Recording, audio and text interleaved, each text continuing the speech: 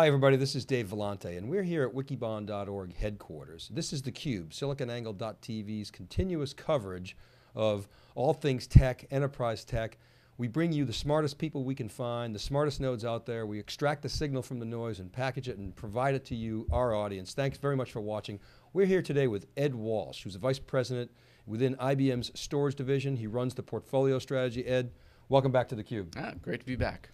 So Ed, we hear a lot about Smarter at IBM, Yeah. Smarter Planet. You know, we saw the integrated systems announcement Sure. that Steve Mills made several weeks ago. What's Smarter Storage? We're hearing a lot about that these days. Right, so it's a natural extension from Smarter Planet to Smarter Computing. It's really our approach to designing and deploying storage infrastructure. So, what is it? Yeah, so basically it's three core tenets that you can look to IBM in their storage that we're putting into all of our products, but also where we're investing, what we're announcing, in fact, with Smarter Storage, and also where we're going with it. We're doing a lot of statement of direction, showing you where we're going with the portfolio. But the three tenets are Smarter Storage is efficient by design, Smarter Storage is self-optimizing, and Smarter Storage is cloud agile. Okay, so efficient by design. Sounds good. What does it mean? Yeah, pretty straightforward and simple. But basically, it's Smarter Storage should help you deal with the cost and complexity, and also just the capacity that you're seeing in your environment. Are there products associated with efficient by design, or is it? So again, I can talk about the entire portfolio. So if you talk about from disk or tape, I can talk about the V7000, DS8000, XIV. Specifically, one product that would be high level, which is something that only IBM has, would be our real-time compression.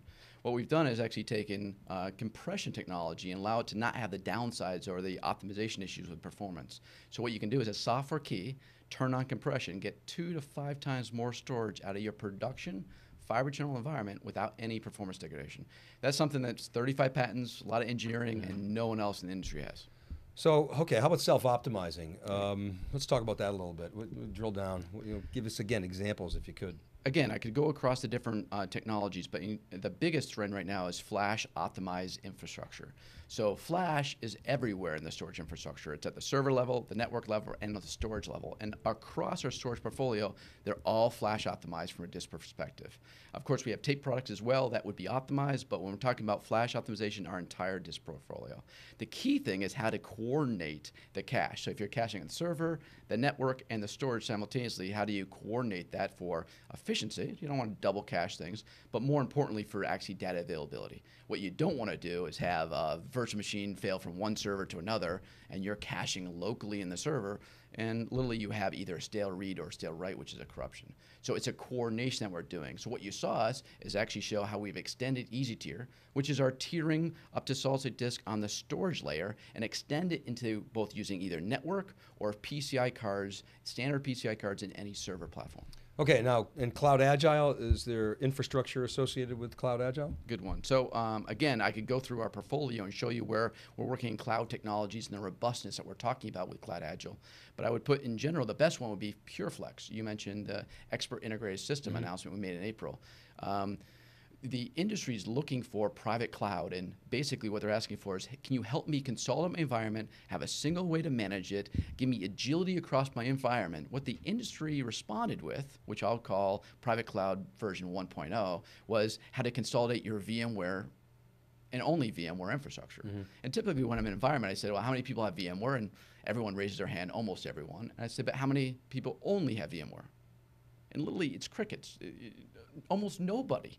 So what IBM has done, which is smarter, but it's our PureFlex system, is basically integrate that you can integrate your environment, which is, yes, VMware, but also other virtualization platforms like Hyper-V, Xen, and PowerVM, but also physical workloads like Linux or AIX, as well as Microsoft platforms. It also can do both x86, but also Power platforms, and bring that together with systems, virtualization, applications, a network, and storage all together. And Smarter Storage is part of that package built in. But what you're able to get is what you really have asked for. Help me get my private cloud. I'll call it Private Cloud 2.0. How do you bring it together under one roof, one management? And only IBM's delivering that right now. It's actually very difficult to do, But again, only IBM is able to deliver that. Well, it's hard because there's a lot of diversity, and my understanding is you guys have codified a lot of the knowledge that you've had in your field engagements. All right, Ed. Well, good. Well, thanks for taking us through smarter storage. You know, thank you. Kind of completes the picture at IBM, It sure and does. Piece of the mosaic that fits in. Check the wiki. We've got a bunch of analysis on these and other announcements. So please do that. And Ed, thanks for coming on theCUBE. Thank you.